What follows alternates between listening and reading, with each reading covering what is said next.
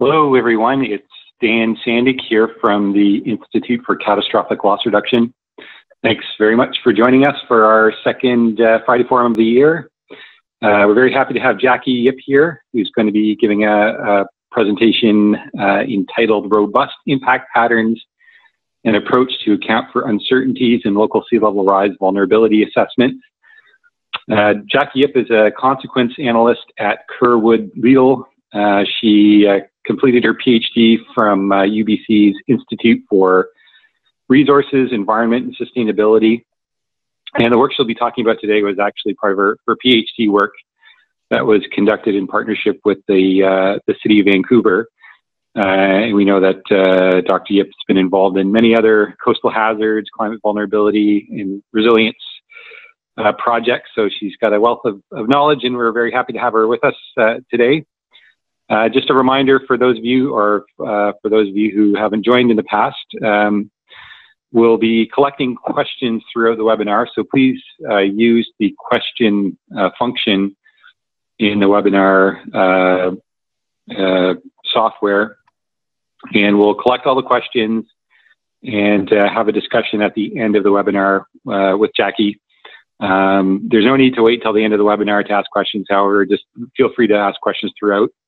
And we'll have a good discussion at the end. And right before I pass it over to Jackie, just a quick note that on March 22nd, we'll have our next Friday Forum, and we'll have Julian Brimelow from Environment and Climate Change Canada. Will be talking to us about some hail work that he's been involved with. So thanks again for joining, and we're looking forward to Jackie's presentation. And with that, I will pass it over to Jackie. Thank you so much for the introduction, Dan, and thank you to ICLR for this opportunity to present my work here at this forum. I look forward to all the questions and hearing your feedback. So as Dan mentioned, I have finished my PhD last year and joined the climate adaptation team at Kerwood Legal. But today's presentation will focus on my PhD research study that I did with Professor Stephanie Tang at UBC and in partnership with the City of Vancouver. So the main goal of the study was really to develop an approach to help policymakers to consider the local level sea level rise impacts across a wide range of features. So the study has three parts, which forms the three parts of this presentation. So the first part really is to introduce the method that we developed. So as I said, it's really to help policymakers to consider not only the sea level rise impacts over perhaps one best projection of the future, but over a wide range of them. And the idea is really to provide a basis for them to develop adaptation options that can be more robust to the uncertainties in the long-term future. So to demonstrate the applicability of the method itself, we applied it at the City of Vancouver to assess the potential sea level rise impact there.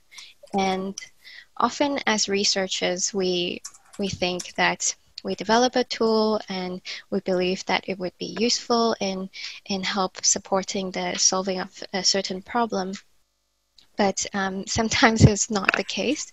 So in the third part of our study, we really wanted to bring this back to the potential users, in this case, our different experts at the City of Vancouver, to assess the usability of this type of information and the limitations, to try to see if this actually do what we intended it to do. So, so I'll start with the first part, providing some context. So as we know, globally, many coastal cities around the world are facing increasing coastal flood risk, not only due to changing climate, the changing nature of storms, but also because of the growing concentration of population and assets in the coastal areas. So we're putting more at risk while the nature of the hazard itself is changing. And sea level rise is one of the most certain effects of climate change. However, the question around how much sea level rise and by when is something that is deeply uncertain. So for example, when we look at just the studies that came out in the last 5 years that try to project the amount of global mean sea level rise by 2100 using some of the upper end emission scenarios, we see quite a big range of projections. So this includes not only the fifth assessment report showing about 0.98 meters to 6 meters, which is done by a paleoclimate study done by Dutton et al. So when we see such a broad range of projection just coming out from study in the last 5 years, the questions that come up in terms of when we're planning for sea level rise, how much should we be planning for? And so this is only at the global level. So when we're thinking of planning for adaptation, we need to start thinking at the local level. So we need to bring this information down to the local level. And by doing that, we are creating even more uncertainties. So for example, when we have the global mean sea level rise projections, we need to bring this down to the local level where we start thinking about the local processes that can change the local amount of sea level rise. And there's some uncertainty there, and then that is compounded further when we start thinking of the different socioeconomic processes that can affect the actual consequences on the society. So when we think of it in this context, the amount of uncertainty around the long-term prediction of sea level rise impact can be quite overwhelming. So what do we do when we are dealing with this overwhelming amount of uncertainty and we have to do something and plan for adaptation?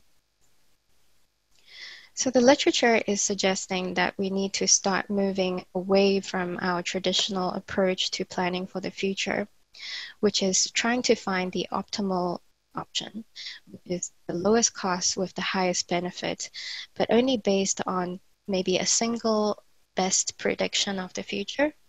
And the idea is really to try to be as accurate as possible and to eliminate uncertainties.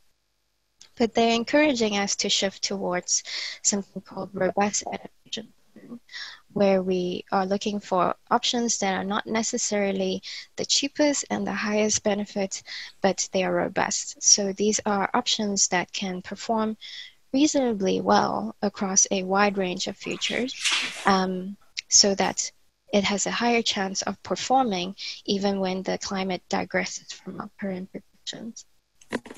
And in order to find these options, we need to consider a much larger number of possible futures. And the idea is really to try to embrace the uncertainties that we're dealing with. So in response to this need for this shift in the way we plan for adaptation, the method that is developed here, the method being developed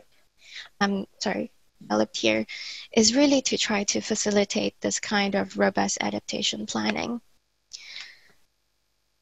So the method is pretty straightforward. We start by creating a large number of future flood scenarios. So these are spatial, so these can be seen as flood depth maps. So we develop a large number of them, trying to span from the worst case or reasonable worst case based on the latest literature to a more optimistic case. And then we can use GIS and different socioeconomic models to try to spatially model the different type of flood impact associated with each of these scenarios.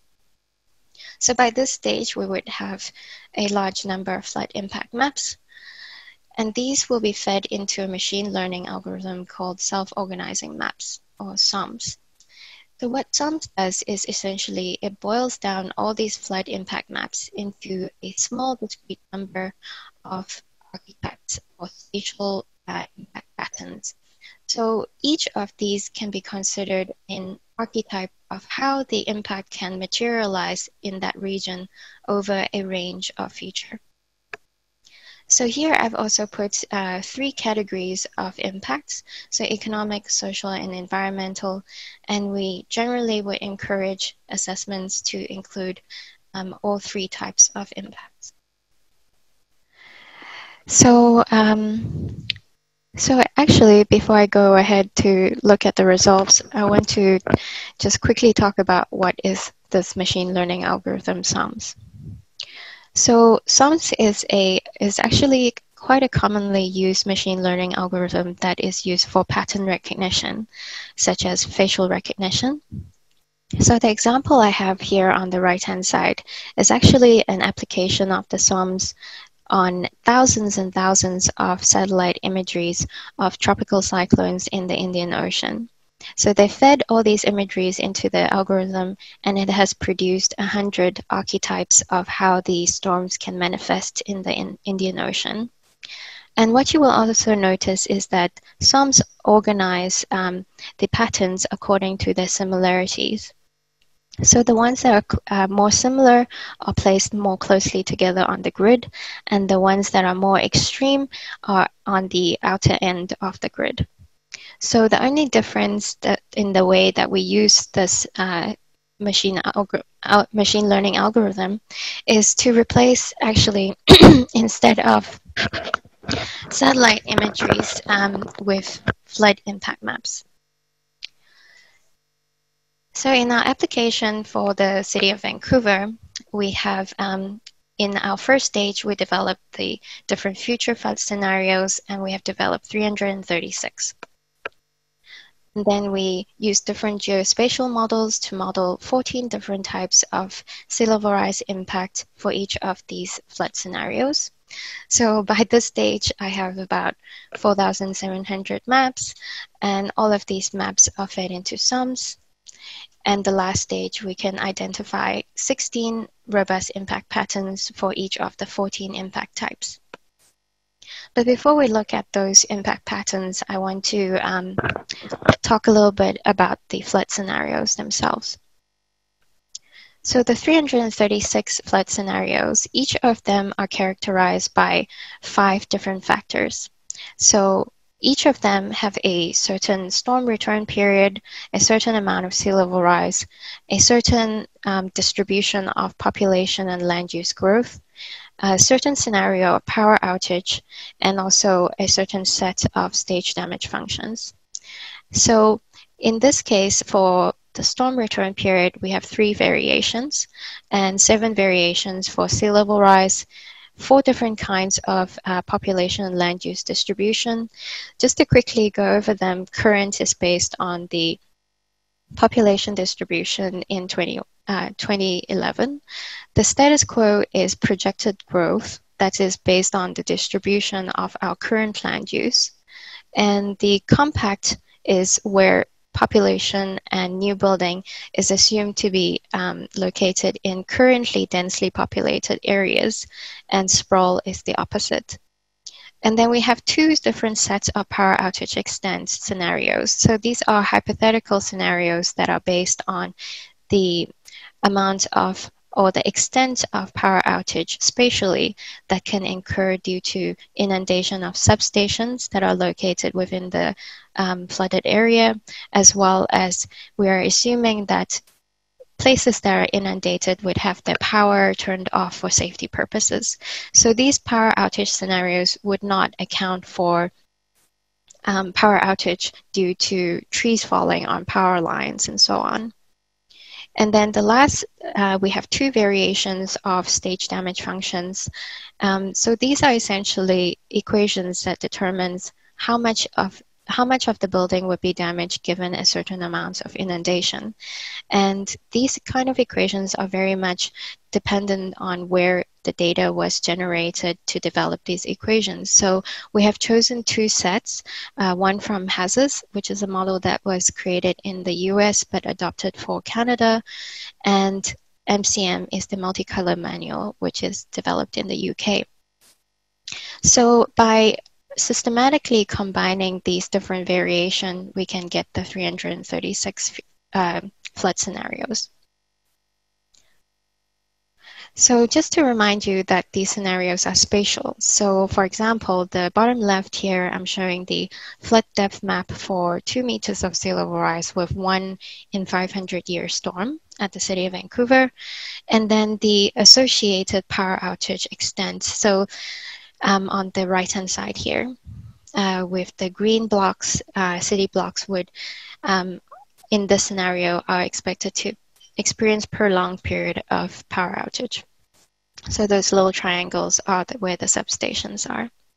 So keep this in mind, also the distribution of these two things in mind as we go into the results. So as I mentioned, we looked at 14 different types of impacts at the case study at the City of Vancouver, and these broadly falls into the economic, social, and environmental categories. So for economic, we looked at business disruptions in different major sectors, direct building damage in different major building types. And for social impact, we really want to look at how the different social service facilities could be affected by inundation and or prolonged period of power outage. And this also includes where the vulnerable population might be. And for environmental impact, we looked at the tons of debris that could be generated, as well as sewage backup damage potential. So in the interest of time, I will go through 3 of the 14 impacts, 1 from each of the categories. So when we're talking about business disruption, we are trying to see how many businesses could experience temporary closure due to the disruptions induced by the flood event itself.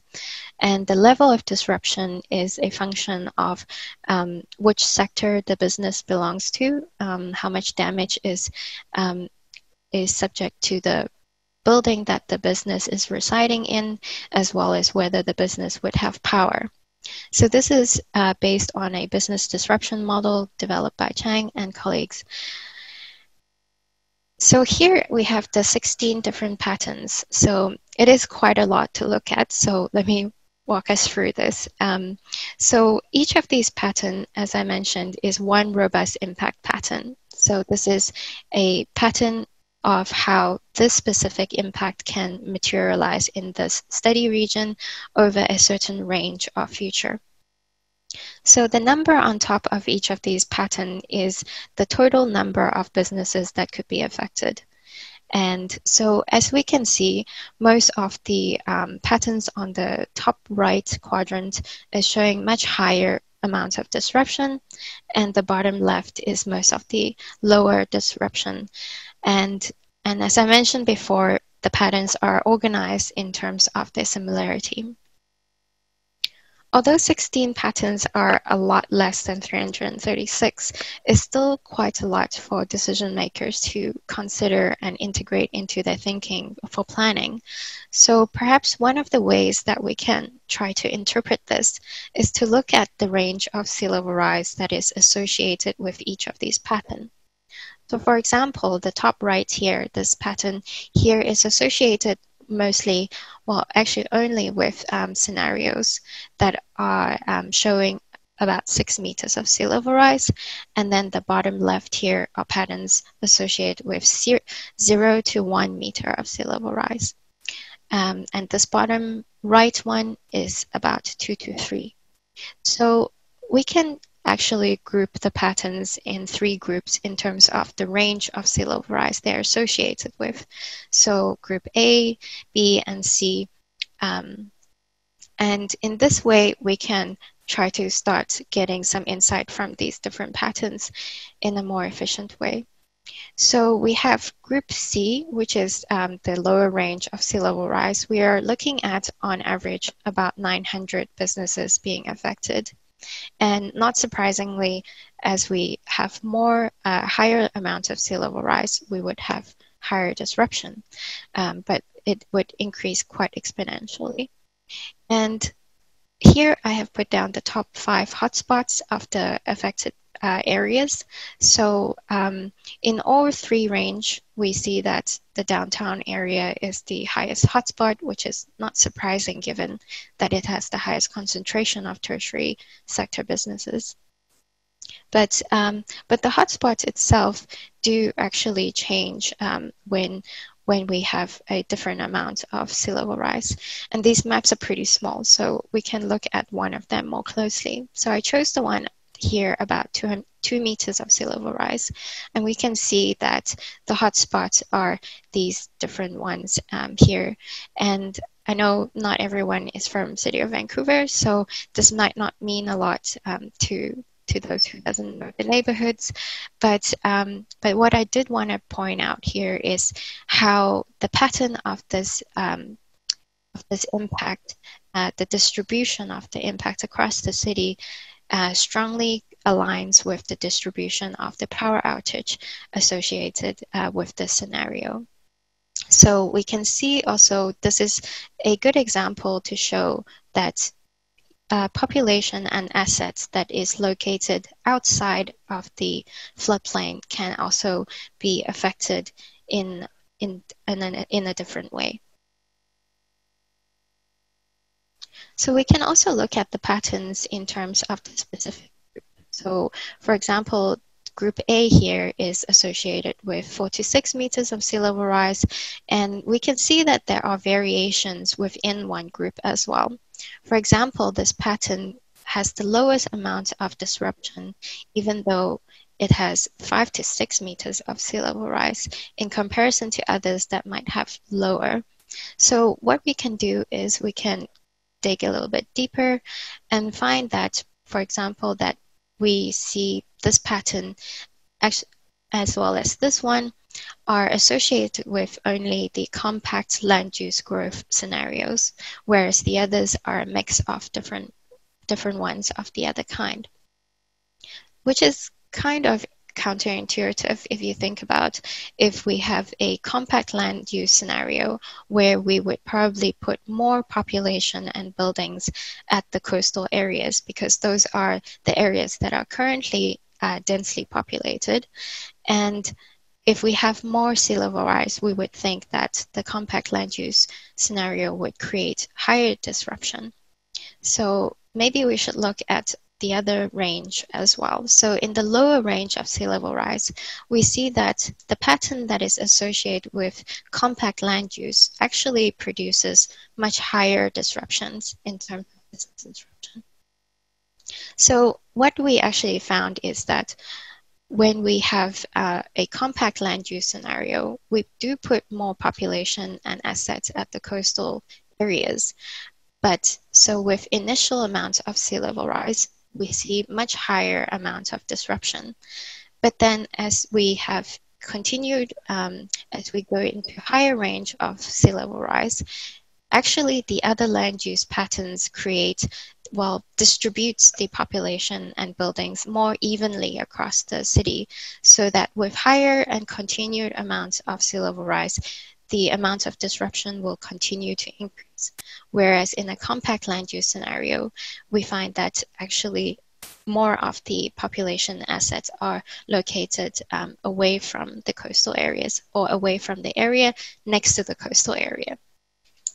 So this is an interesting example to just kind of start thinking about non-climatic and non-physical processes such as land use change can play a role in how the magnitude and the spatial variation of sea level rise impact can change as well. So here is an example of the social impact. So this is the essentially affected social service facilities, and these include facilities such as homeless shelters, free meal locations, on-market housing, childcare and preschool centers, community centers, and senior centers. So we also want to look at if they can be disrupted not only from inundation, and or power outage.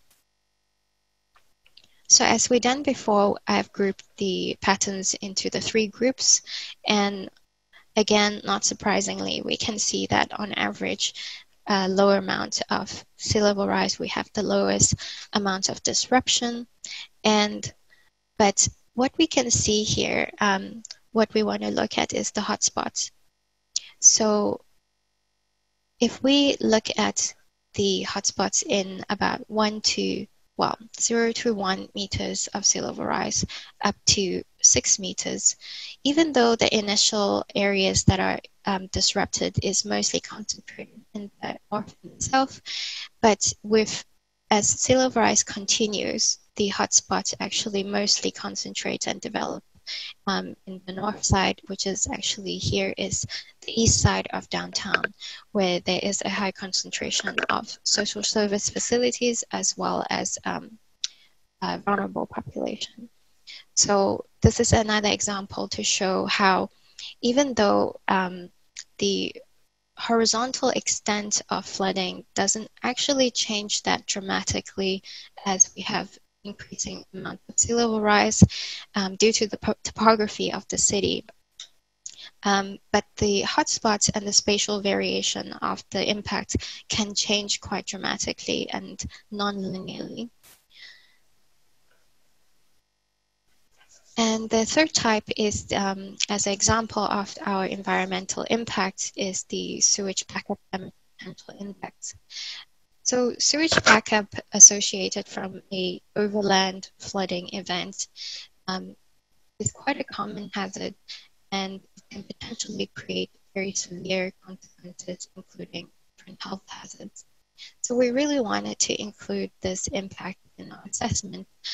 But at the time, we really couldn't find any published indicators or indices that measures the risk of sewage backup. So as I was saying, we were looking for any published indices to measure the risk of sewage backup, and ones that can actually also be appropriately applied at the city of Vancouver, and one that can try to account for risk factors of sewage backup inside the home, or rather say the private side of the property as well as the public side of the property. And we couldn't find one that at the time that would suit our case here. So we decided to try develop one by ourselves with the help of different staff at the City of Vancouver who are familiar with the drainage system in the city, as well as drawing a lot from existing literature, actually many of which are produced by Dan. And so with the help of different experts and also drawing from the literature, we developed this sewage backup damage potential index. I have to say that this index is not measuring the probability of a home experiencing sewage backup during a flood event. Instead, it is measuring the relative level of damage that can be expected from sewage backup in ground-related homes at the city block level. So what this is really doing, what we want to see is an index that can show us which neighborhood in the city would relatively be experiencing higher amounts of damage from sewage backup should there be a flood event. So the index itself is a function of many different things. It considers the type of drainage system that is connected to the homes in the block, whether they would have power outage, so this is relating back to the power outage scenario, and whether they are relying on sewage pumps to pump the wastewater into the municipal system. What is the flood depth if they are within the inundated area, and the distance from the nearest flooded area if they are outside the flooded area. Also, we want to think of the amount of exposure, so the number of ground-related homes in the block, and how many of which are built before the 70s, where very little measures have been taken to account for the backflow. So let's look at the patterns. So maybe the first thing you might notice is that the distribution of this impact is quite different to the other two impacts that I've shown, which has the spatial distribution is very much aligned with where the power outage is experienced and where the inundation is, whereas in this impact is quite different. And that is largely attributable to how complicated this phenomena is. It's driven by many different factors. As I've described previously, it has to do with whether the homes are constructed before the 70s, whether they're connected to a combined or separated drainage system. So if we look at the three different groups, we see that Hastings Sunrise, which is this top right area here, remains the hotspot in all three ranges of sea level rise. However, the hotspots, some of them only pops up when we have higher amounts of sea level rise. For example, like Kerrisdale and Marpole, which are, let me show you in a bigger map, are these two neighborhoods here. So as I mentioned, this impact is somewhat more complicated, and which results in the distribution of the impact being quite different to the other ones. So I've put here on the right-hand side the power outage scenario map associated with this pattern, as well as the inundation map. So we can see that even though this area is not experiencing power outage or inundation that much, we do have a hotspot here. And each of these hotspots actually are attributable to different factors. For example, the one here is mostly related to how the neighborhood has a higher concentration of homes that are connected to a combined drainage system and do not have sewage pumps. And when we say sewage pumps, we're also thinking of how the sewage pump can serve as a backflow valve as well. And so these hotspots here are related to how it is affected by the power outage area. So this coincides with the power outage area, and coincidentally, these houses are connected to a combined sewage system, as well as most of the houses here are relying on sewage pumps to pump the wastewater into the municipal system. Whereas the hotspot on the top right here, this neighborhood has a very high concentration of pre-70s houses. So we can kind of start thinking about how different characteristics of the houses can relate to different hotspots across the city. So we need to start thinking about treating it in different ways. So this was quite an interesting impact for us to look at, and this is by far not the perfect index. There's a lot of room for improvement. So I look forward to working more on this. So as I said, the third part of the study is where we wanted to start bringing the result back to the users or potential users. So in our case, given that we have applied the method to the City of Vancouver, the people we want to hear from are experts at the City of Vancouver. So we held an expert workshop with a group of 15 experts.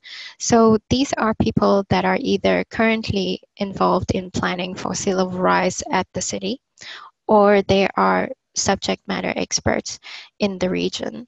So these include staff from BC Hydro, city staff from different departments, from planning, development and permits, sustainability and emergency management, but also some consultants that work closely with the cities to plan for sea level rise, and also staff from Natural Resource Canada. So during the workshop, we started with a presentation to introduce the method, what it can do, and also some of the results.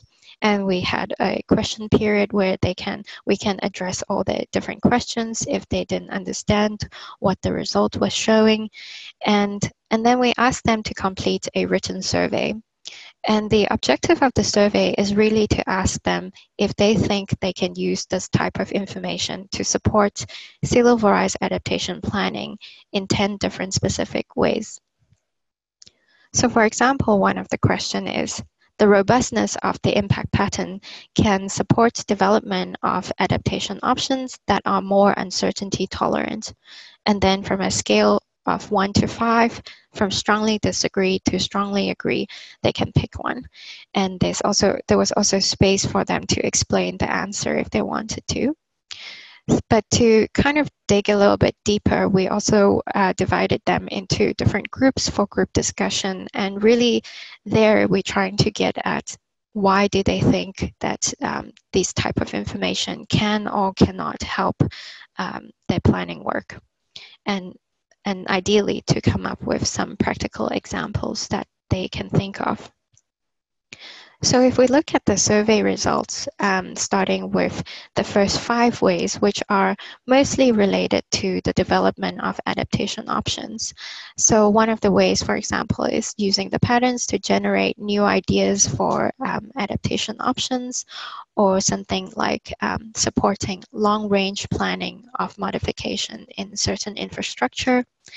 And we can see that the majority of participants, about 60% or more, have responded positively. And when we look at the other 5 ways that we suggested, for example, these are mostly related to using this type of information to help them gain access to resources and stakeholder support. So this could be prioritizing their adaptation efforts and resources, or using the patterns as a communication tool to communicate the risk of sea level rise to different stakeholders, or to identify new types of stakeholders to engage, and supporting or the justification to plan for perhaps a worse scenario than what they have been planning before. So out of all these 10, well, before that, actually, it's not as obvious, but in comparison between ways to access resources and stakeholder support versus those ways that to develop new adaptation options, there were more positive responses from the participants for ways to for these ways to use the patterns in terms of adaptation planning. So even though most of the ways that we suggested, the participants have responded quite positively, the only way that we suggested to use these patterns that has received unanimous agreement was to use the patterns for communicating sea level rise risk. And to figure out why we really drawn from the group discussion outcome. So one of the reasons is that the participants think that because the patterns are presented in a map form without a lot of statistics and jargon, they think that the different types of impact can be relevant and understandable to multiple types of stakeholders. And this can potentially create a shared understanding or new conversations across different types of stakeholders and sectors. They also think that perhaps these patterns can help raise awareness within a neighborhood level. So because the scale that we have modeled these impacts are at the city block level, some individual that live in a certain block in the city can quite easily go and look at what type of infrastructure that they rely on can actually be affected by sea level rise, and to what extent. They also suggested that it could be a good tool to educate the community about cascading effects of coastal flooding. So how population and assets that are not located within the floodplain can also be affected indirectly. And this was quite an interesting one by to communicate the compounding impacts. So what we mean by that is, for example, we can overlay the different impact maps together and identify areas in the city that could be exposed to multiple types of impacts.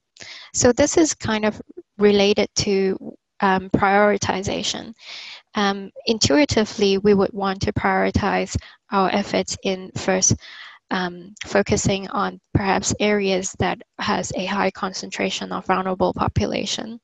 But on the other hand, if we have identified neighborhoods that are okay, but they are found to be exposed to multiple types of impacts should there be an event, then perhaps we need to start thinking about those areas as well, even though ultimately we would want to adapt across the whole city. And lastly, and also one of the surprising outcomes that came out from the discussions was some participants suggested that perhaps this type of, this way of presenting the potential impacts of sea level rise could be an easier way to convey to the community how the worst case scenario can look like. Because if we presented the worst case scenario in this one dire projections, the single scenario that is going to be the worst case, it could be less digestible in comparison to presenting them with a spectrum of how the impact can manifest itself across a range of future. So that was something that was quite surprising and could be I'm really interested in thinking more about that. But here's just two quotes that was from the participant. One is a planner at the city that suggested that this can help diversify the risk, not just people that live near water that are affected. It helps to put it on people's radar. And one of the consultants said, practically the worst case scenario is something we don't want to make even more terrible, and this tool could support this. So I think in summary, the study have developed an alternate approach for us to start thinking about the potential impacts of sea level rise at the local level and start to consider a much wider range of future so that we can start thinking about the uncertainties in the earliest stages of planning rather than thinking of the uncertainties when we are at the stage of choosing which adaptation option to implement. And by applying the method at the City of Vancouver, we have demonstrated the applicability of the method and also showing the value of including not only direct impact of flooding, but also indirect impacts of flooding. And from the expert workshop, we find that even though we had designed this approach kind of mostly to focus on the development of adaptation option, it turns out that maybe this type of information is best used to support adaptation planning as a communication tool. And lastly, in order for this method to better support the development of adaptation options, there are certainly several ways that we can modify the method or the way that we apply the method in order to better support that. And through the expert workshop, we actually got many suggestions from different participants for this. So that is also creating some exciting future projects for us. So that's it from me. I want to use this chance to thank these organizations that has funded this research or provided in-kind support to make sure everything happened as the way that it did. And thank you very much. Oh, great. Yeah, okay, great. Thanks, Jackie. It was an excellent presentation, very thorough work. There's a couple of questions, general questions here. I just wanted to head off. So some attendees are asking if a copy of the presentation is going to be available afterwards. So Jackie, hopefully it's okay with you that we post a PDF of your slides on our website. People will be able to access them that way.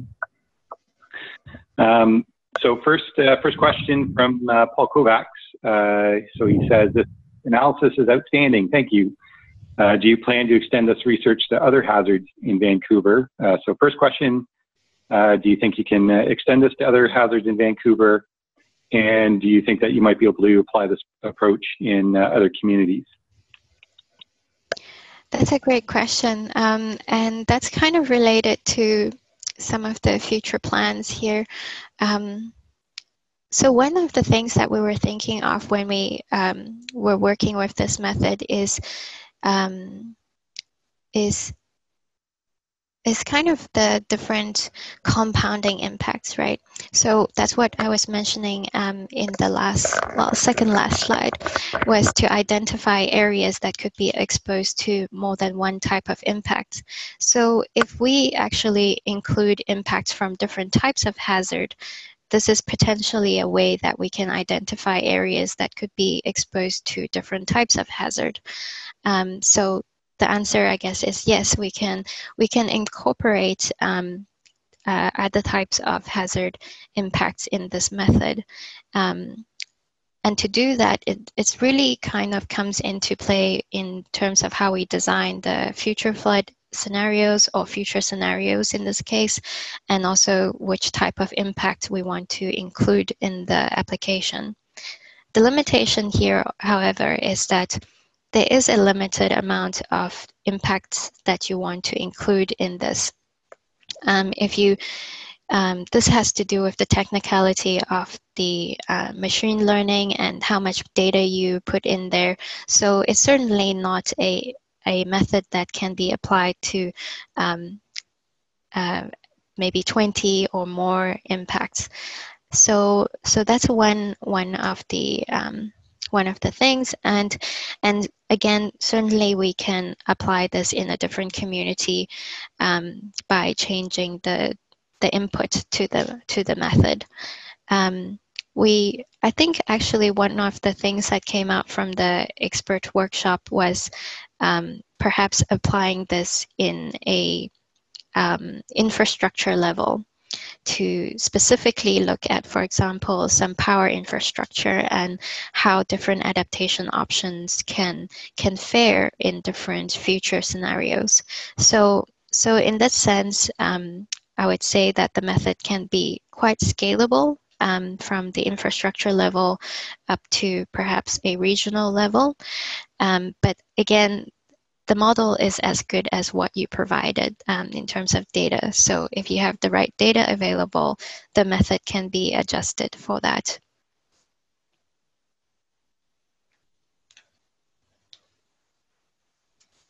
Okay, thank you very much. A follow-up question on that.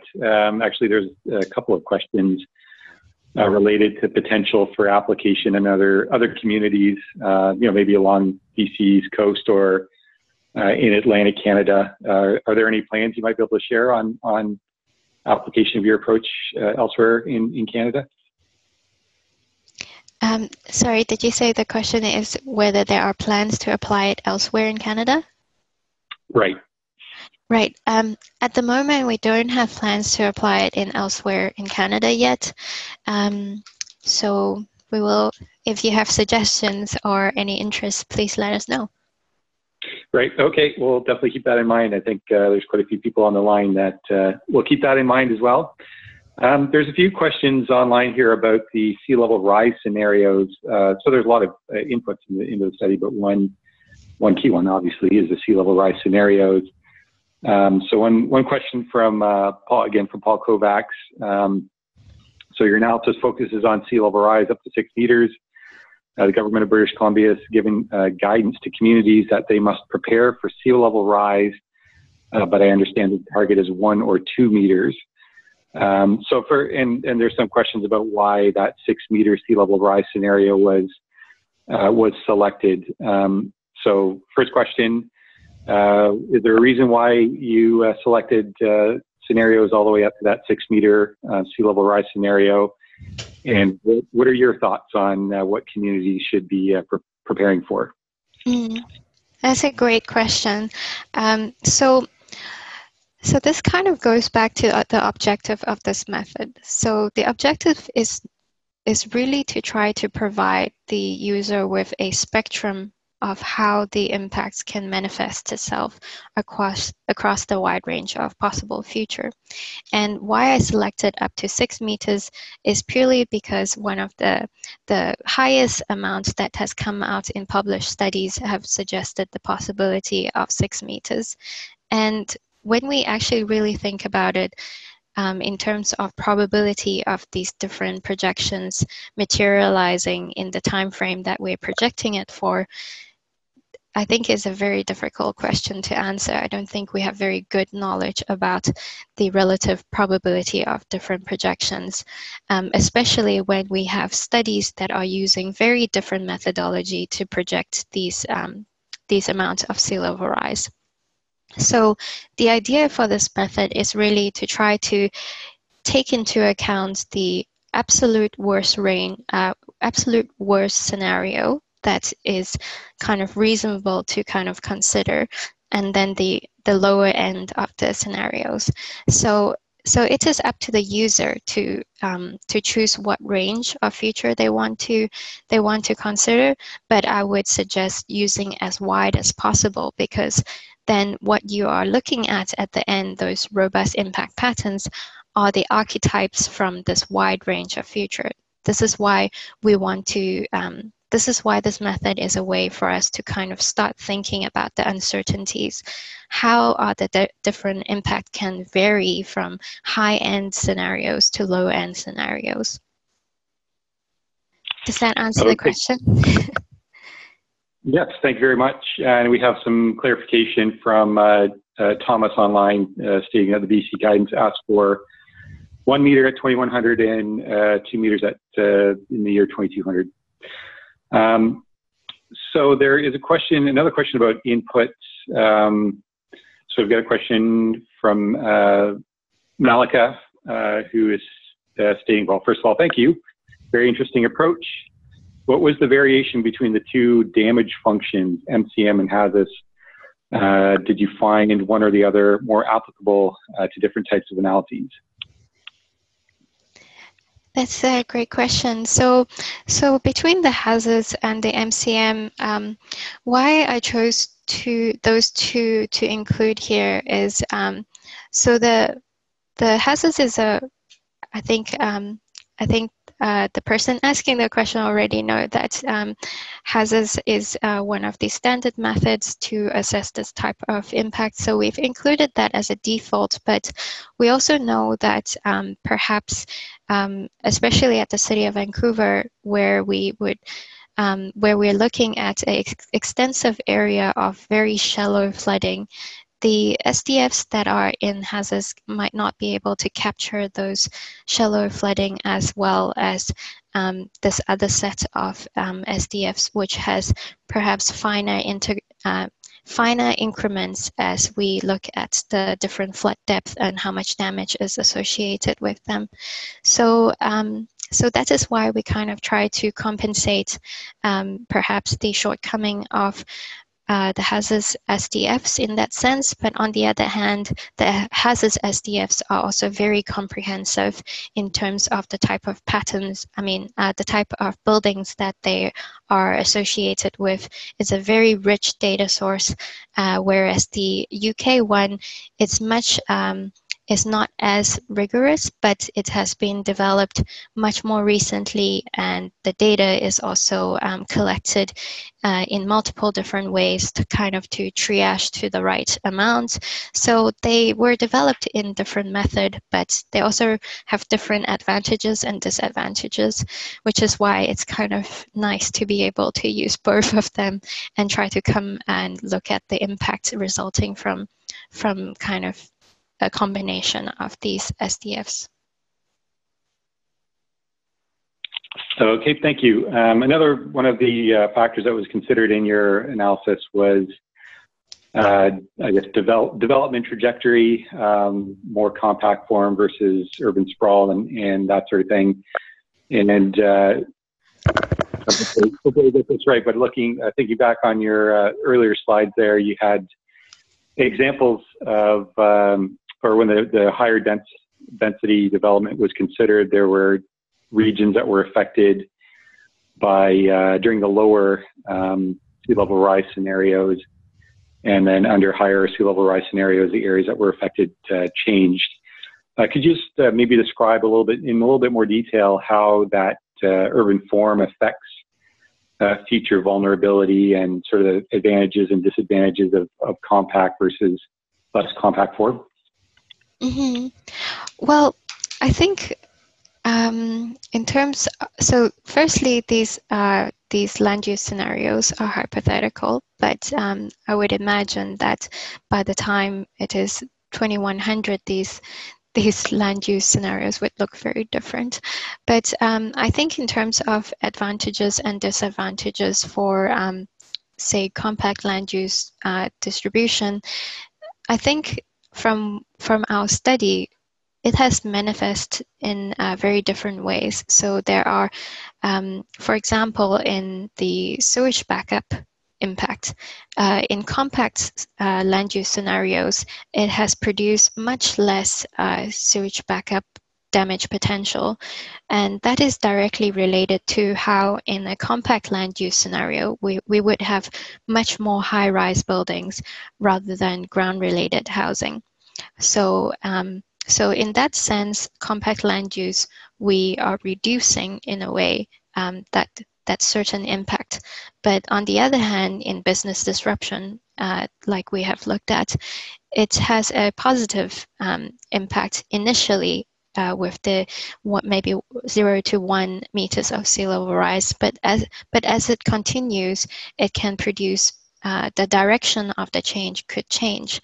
So I would say it is very difficult to say whether a compact land use is better in terms of adapting to sea level rise or flooding in a broad brush. We really need to consider, perhaps even at the neighborhood level, what kind of land use distribution would be the most advantageous for that specific neighborhood. And perhaps this is a very good opportunity to highlight that how spatially sensitive flooding is, and how the associated consequences are also very spatially sensitive. So when we're planning for adaptation to flooding, I think using a geospatial method is definitely a key. Sorry, I think that might have digressed a little bit away from the land use scenario question, but I hope I have answered your question so far. Right. No, very interesting. Thank you very much. So there were a couple of questions about the sewer backup damage findings, and so one thing that we understand Vancouver has committed to separating sewer systems in the city, and you had mentioned a number of vulnerability factors: combined sewers, pre-1970s development, reliance on sewage ejector pumps. Do you have any thoughts about how the sewer system? Well, so first question is, what's the mechanism on that on the combined sewer backup? That's the main concern. Is it inundation of the outfalls and seawater backing up in through the system, or is it heavy rain? So that's one question: is the mechanism in that combined sewer area? And the other question is your thoughts, or maybe some of the discussion with the city staff about separation of the sewer system and how that might affect vulnerability in the future. Mm-hmm. So the mechanism in the combined sewage system, we are thinking more about the surcharging of the stormwater side of the system from inundation and increasing the water table as we have higher amounts of sea level rise. And so surcharging from this stormwater system into the wastewater system and causing the surcharge in that side of the system to back up wastewater back into the different fixtures in the lower level of different homes. But in terms of the separation, yes, the city is committed to separating the entire drainage system by a certain time. And I think so with that, even if the whole system is separated, we still need to ensure that houses are hooked up into the separated system. So, so I guess that is kind of one of the extra steps in kind of reducing the risk of sewage backup when we're thinking of separating the stormwater system from the wastewater system. So whether so what I'm trying to say is that there's a certain amount of time that we would need to separate the system, and there's also probably a certain amount of time and providing incentives for homes to connect to these separated systems in order to successfully reduce the vulnerability.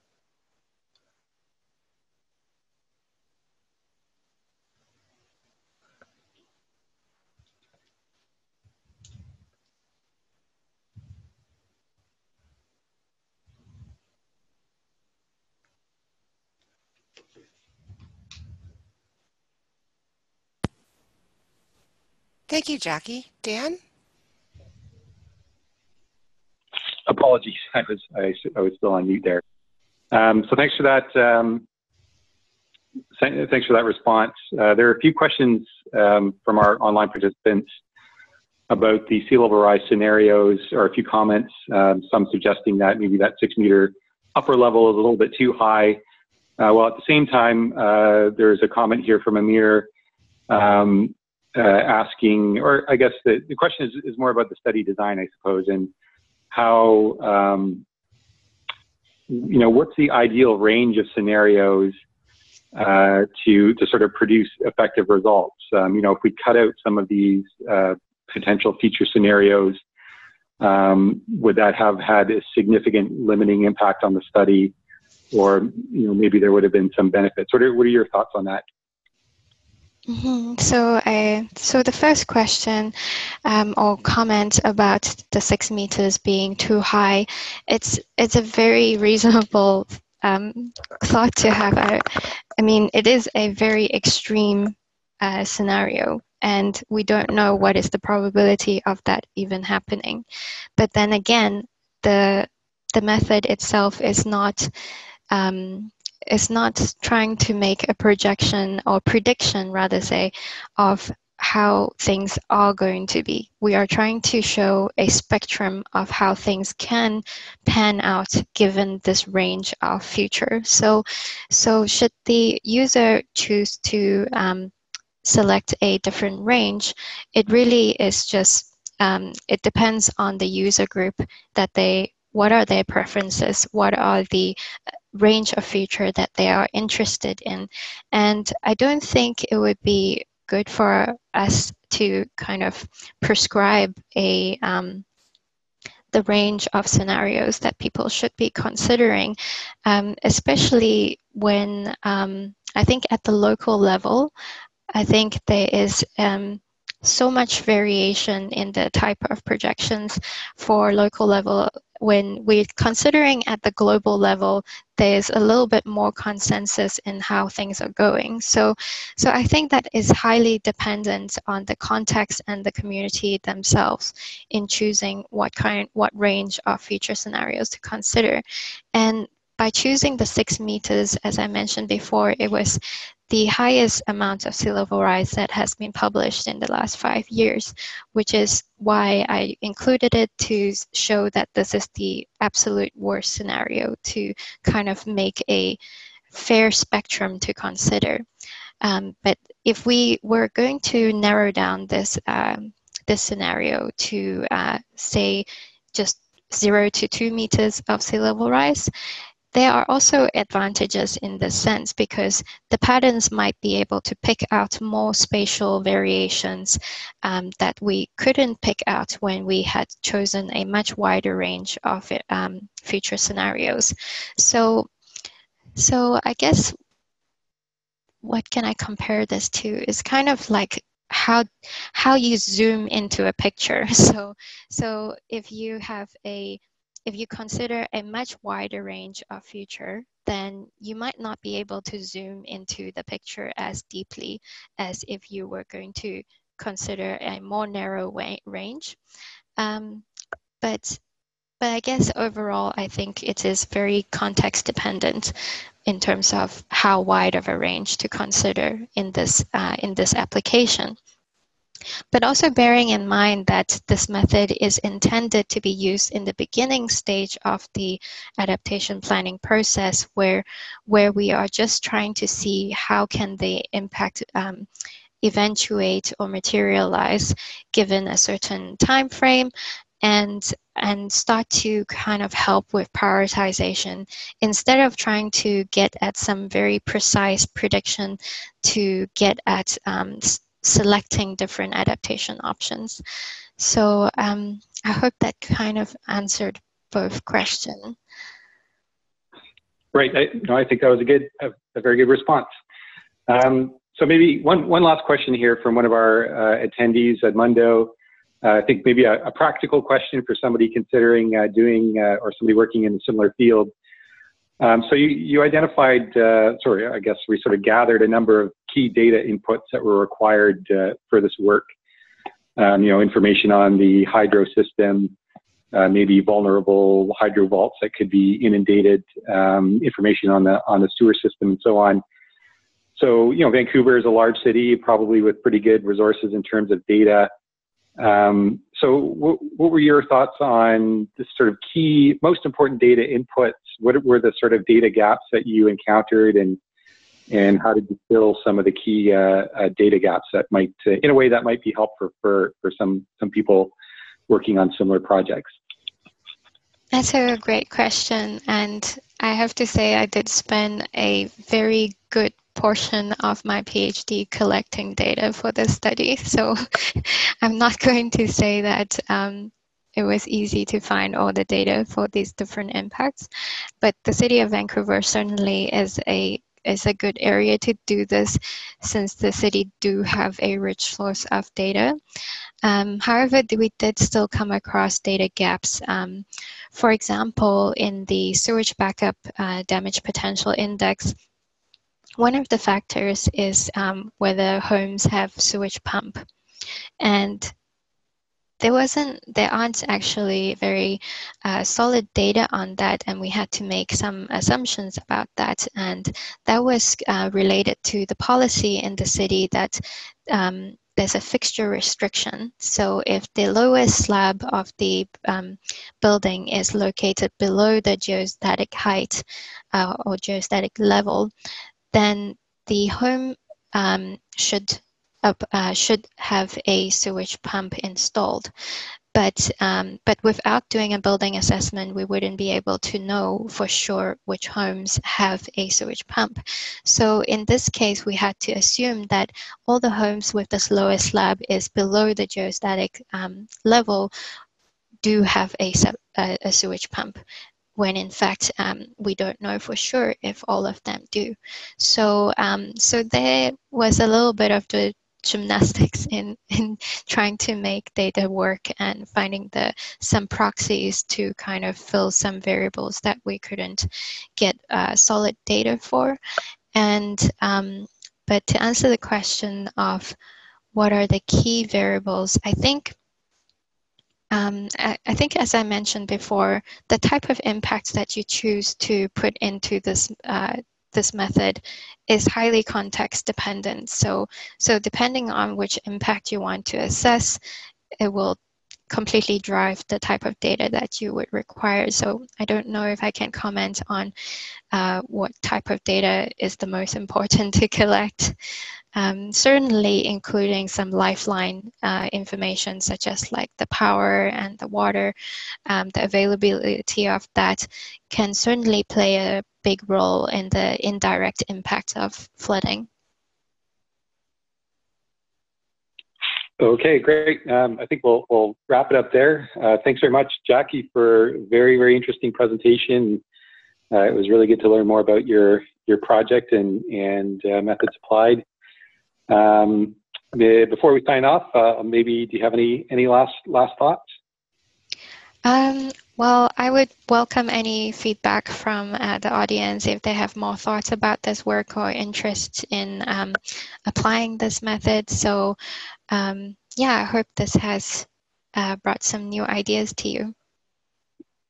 Okay, great. Thanks very much. And so please do contact Jackie if you have comments or thoughts about her work. And thanks again, Jackie.